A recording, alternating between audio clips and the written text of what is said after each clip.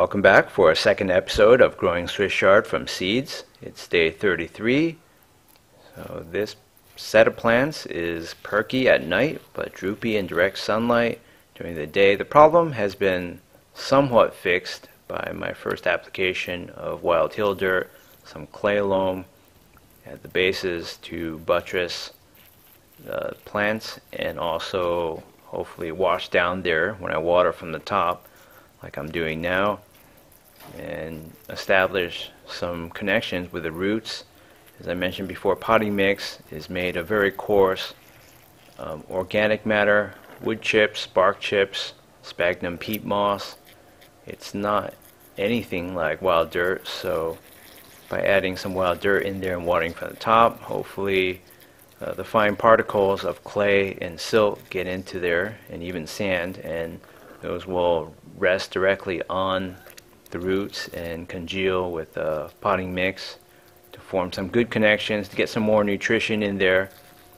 But for now, I'm just doing this squirt bottle watering because it's something I can do every other day to ameliorate the problem. It's a bandage solution to apply some wild clay loam on top. I know it would be easier just to transplant everything into pure dirt, but I ran out of dirt. I had very little left, just a few ounces maybe, to help solve this problem of everything wilting every day.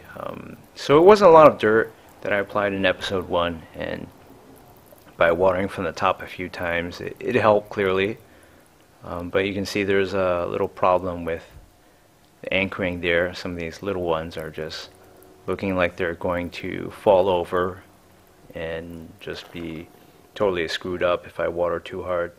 So I'm adding some clay loam from the neighborhood hills from the same spot, and the clay itself, it has this reddish orange color, but because there are some other things in there like silt and sand and organic detritus, it's heavily decomposed. It carries more of a brown color, which is good. You don't want something that's purely clay or too high of a content in clay. Although clay is very, very nutritious, it's in these flat little disc-like shapes on a microscopic level, whereas sand and silt are more squarish or roundish, and they provide for better aeration, more airspace in between the particles. So clay has a lot of organic value. It has a lot of macro and micronutrients that plants need. It retains a lot of those versus, say, sand, which is just coarse, much bigger granules of rock. So by watering top down like this, maybe 3 times, I hope to get a lot of this new clay loam down there. And as you saw, there were a lot of plant roots from wild plants that had decayed over the years. Those are very brittle. If you just put on fresh compost and have plants grow in that, then that's not really a good thing because they give off noxious gases. So it's day 35.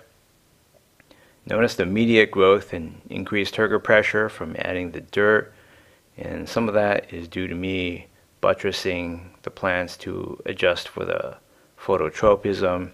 These were all leaning towards the balcony rail, towards where the sun was coming. And by piling on more dirt and kind of trying to shove these more upright, it's helped a fair amount. The cotyledons are growing and they're long and wavy. I would like to add more dirt actually, but I'm worried that this might not be a species of plant where you can just bury the bases of the stems and leaves continuously, especially in these cases. These are very underdeveloped. If I were to cover everything up, I don't know how it would react. Some plants will probably rot. It'll rot away the shoot apical meristems, and then everything will just die if you keep burying it in wet dirt. But during the day, everything looks really dry like this because it really isn't that big of an amount of dirt, even though it looked like I was shoveling it on. This pot is still probably 95% potting mix. So you can see a little bit of loss of turgor pressure in that leaf to the left there, close to the edge of the pot. So things still aren't perfect. I'm looking to fix them. And as you can see, these are mostly red stemmed or red petioled. And then there's one that's not quite. We'll look at that in better detail as everything gets bigger. But maybe I haven't watered deeply enough, or maybe just not enough clay loam has washed down into there. As you can see, when I'm watering on top, the 3 small plants on the right side where it's sunnier, and hence they're more water deprived early on. Looks like the leaves are drowning. That's not good. So it's day 37. Looks like the problem is largely fixed. As I said, some of the tilt is due to phototropism. So maybe with more clay loam I could fix that problem, but if nothing's touching the ground, then it's not really an issue. It's obviously bad to have things wilting every day, because that means the root system is not functioning correctly, or there's not enough water in the soil. And as you can see, it's becoming more and more obvious that the petioles for this plant are white. It's not as aesthetic, but maybe as it gets bigger, it'll be interesting to look at. These are red like the other ones. So on the packet, the seed packet that I have, there's also yellow and orange. So there should be 4 colors at least. And just by luck of the draw, I got, let's see, is it 5 reds and 1 white? So maybe if I had 20 plants or 30 plants, I'd have a few of each color. But that's just the luck of the draw due to randomness. That's what I got. So it's day 39. And the wilting during the day is inconsequential now. Although you can still see there's an obvious tilt. I'm really tempted for this one to add in more clay loam. A fair number of pebbles in that wild dirt, because I did all that top-down watering, and that got all the finer particles down there, but all these pebbles remain on the surface. I can just discard those and heap on some more dirt. And this thing is doing a lot better now. This spot gets hit by the sun the most, probably. And it hasn't done well for a long time. Likewise, this spot gets a lot of sun too. So because they're so small, I can't really pile on the dirt. So it's the opposite of a virtuous cycle. It's just because I can't do this due to that condition, then it's doing worse than these bigger plants and so on. Like for this plant, I could pile on a lot more dirt now. I have a bag with maybe 30 pounds of backup dirt in there. So in the future, I won't be using potting mix. We just saw 2 small pots full of wild clay loam. That's probably what I'm going to go with. And in the meantime, all I can do is just keep showering like this. And once everything gets a critical mass, like I think the 3 biggest plants are doing, that one and these 2, then definitely I could solve the problem by heaping on more dirt eventually, and just keep watering and watering. And also, I think potting mix can work for some plants, but only when their root systems are very established. In 2016, 2017, last 2 years, my problem was basically my plants were getting off to such a slow start because of what I described. So it's day 43. There's still some wilting during the afternoon. Maybe I just need to water a lot more, so that's what I'm doing right now. So the potting mix is composed of these large particles of compost, mostly bark and wood, sphagnum peat moss and things like that.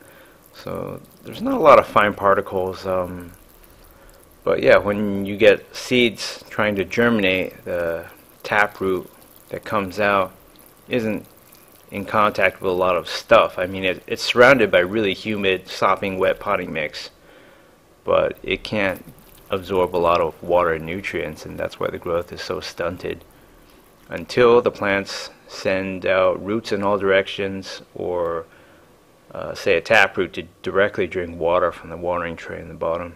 So it's day 46. It's only been 3 days, but I can already tell that I won't need to be watering every other day like I did in the past anymore. There's enough trigger pressure. The leaves could be a lot darker green and smoother instead of being so ruffled and curly on the edges, but I think that's just a consequence of daily dehydration during the day, an inadequate root system to get all the water and nutrients that these plants need due to the poor nature of potting mix as a growing medium. But I think by adding 2 waves of dirt, clay loam, the problem has been amended, and going forward, if I were to add yet more clay loam to buttress the bases of these petioles and the stems, that would fix the problem even more. And I could also fertilize by adding a banana peel smoothie on top, but I think there's a clock here because I don't intend for this plant series to run for that long. It said on the seed packet 60 days until harvest, so that's just another 2 weeks, and then I'll be cutting some leaves off to eat, hopefully, if they're big enough. And also the banana peel smoothie would wet the stems, or might cause some rot if they came into contact with these very low-lying shoot apical merostems and that are somewhere down in there. So I don't want to bury where all the leaves are coming from because I'm not sure what that would do to Swiss chard. And I think it's a safer play just to get to a harvest and start eating the leaves. And on my future plant growing series, I can get things right from the get-go by using this clay loam, wild dirt, and no potting mix at all. I think that would work a lot better. So I think we're on our way to a harvest, and probably by the end of the next episode, you'll see me eating some leaves, if not the 4th episode.